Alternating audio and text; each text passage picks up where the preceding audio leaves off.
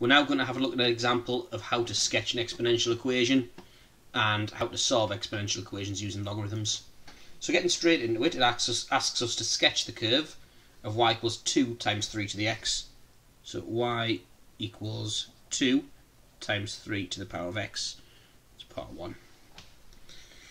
So what we need to do, if you don't know the shape of this curve, it is just a shape to learn. However, let's pretend you didn't know it. Take the calculator and we're going to go into table mode. We're going to see a selection of points to plot. That'll give us a rough idea of what the curve looks like. So we're going to go into table function. So menu, then the 9th function, which is table.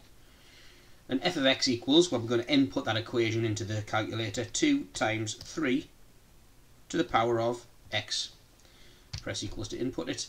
Now, it's given us the option to enter a second function, but we're not going to do that. Right, we're going to start at, say, I don't know, minus 10. We'll go all the way up to 10 just to get a rough idea of what this graph looks like between minus 10 and 10. And we're going to step in 1. That means we're going to go up in 1, so the gap between x coordinates is 1. Right, so we can see here that at minus 10, the number is very small. It's 3.38, 7017562 times 10 to the negative 5.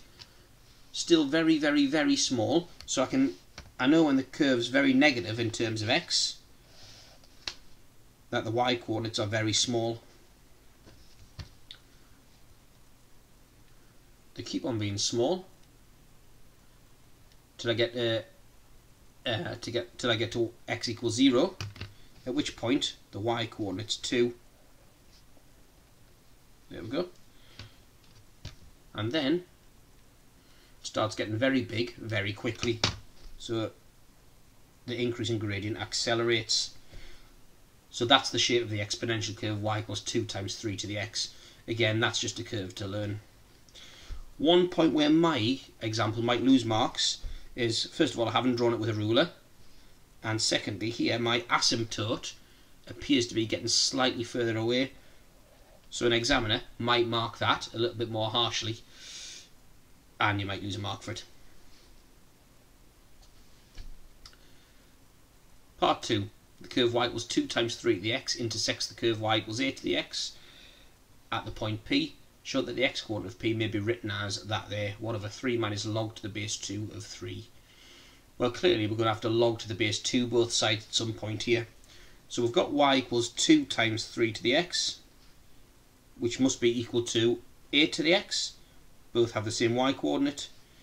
And let's log to the base 2 at this stage. So log to the base 2 of 2 times 3 to the power of x equals log to the base 2 of 8 to the x. And at this point I know I'm going to have to use my logarithm laws. So what I'm going to do is I'm going to write them all down here and get in the habit of writing them all down. So log of a plus log of b equals log of ab. Log of a minus log of b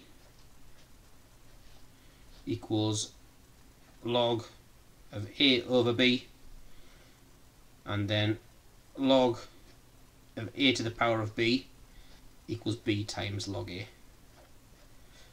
So these are the rules that I'm going to have to use at some point during this question. So let's look for the ones that apply here.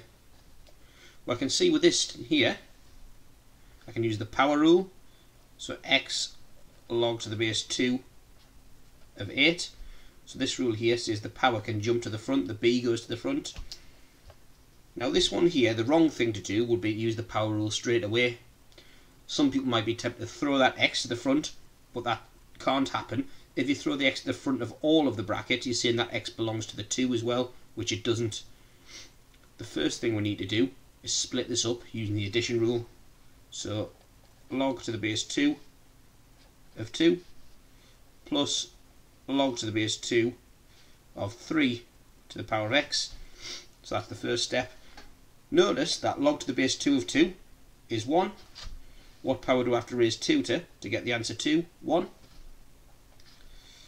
And then we can bring this x to the front now using the power rule.